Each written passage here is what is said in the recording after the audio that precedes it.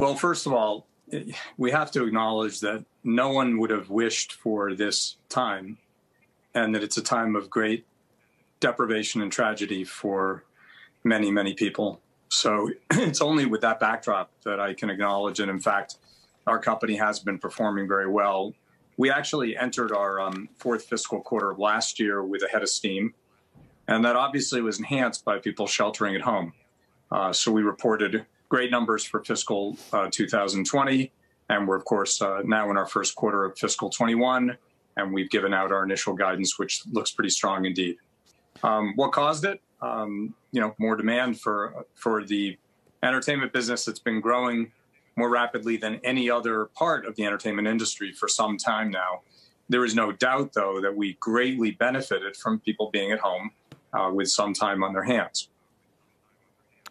How much, Strauss, do you think that that increased engagement sticks with you for the long term? And do you have an idea of the balance between pre-committed gamers just gaming more or attracting new gamers altogether? Well, look, it's tempting only to be optimistic, but I'd rather use some kind of facts to answer the question. Media consultancy Activate did some homework. They said that during this period, interest in interactive entertainment's up something like 39%.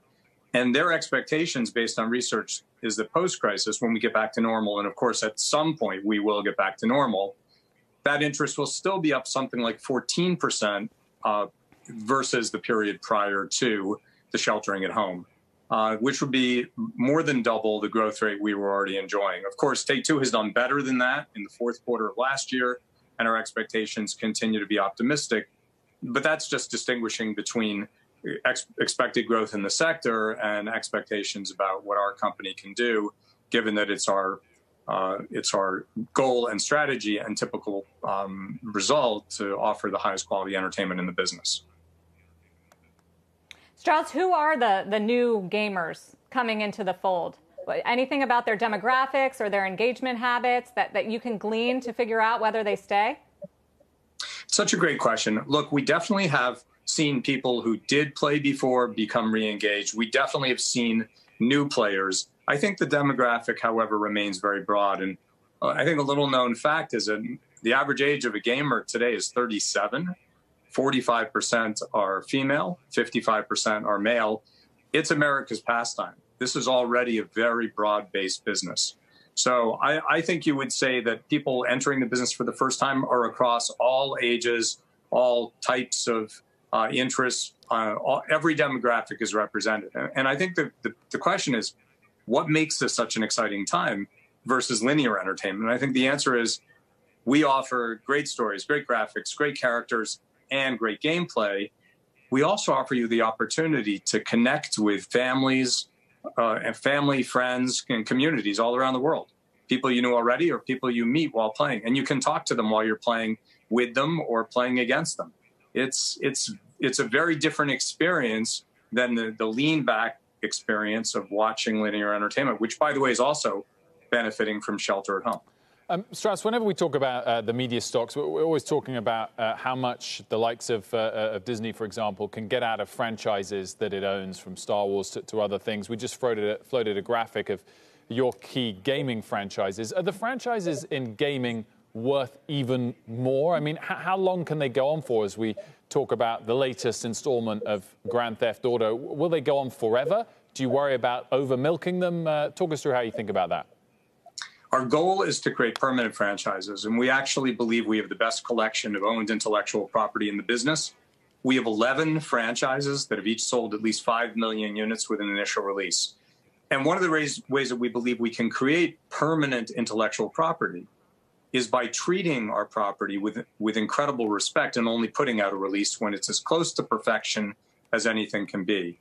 And probably the standard bearer for that is the Grand Theft Auto franchise. The last release had a 97 Metacritic score. It's unheard of. Of course, Red Dead Redemption 2, which also came from Rockstar Games, also had a 97 Metacritic score. And it's our goal also not to bring releases to market unless and until the title is ready.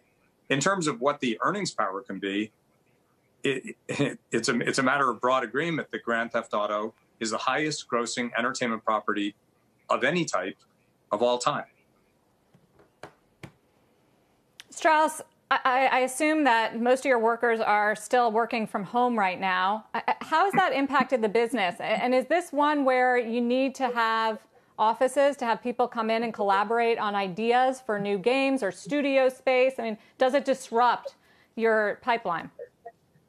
I'm so incredibly proud of our team. Look, we are a company that we're very conservative, we're very compliant, we plan ahead. We had actually planned a test work from home day on March 12th.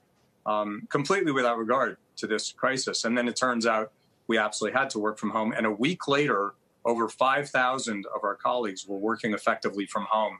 We've seen no diminution in productivity at all. I think we've only had one product delayed. We delayed Kerbal Space Program 2 for a few months. Other than that, everything is on target. And because most of us do our work on computers or on the phone or on Zoom calls, we can be very effective working from home. But let's distinguish between a highly motivated, highly committed, highly talented group of people who work at Take-Two and all of our affiliates stepping up in a tough time. Let's distinguish between that and saying, therefore, everyone should work from home. I don't think that's a great idea at all. I think we've proven that in a pinch, we'll step up and do whatever is necessary to continue to be successful. And yet I really believe that people in a physical location together, collaborating, having coffee with each other, talking, this is the best way for a creative enterprise to thrive.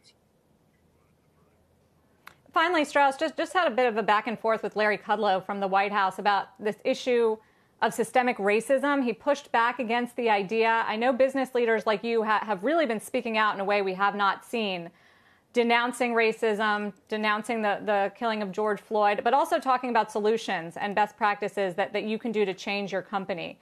I wonder if you would weigh in on this issue and what you're doing. Well, this is a heartbreaking issue.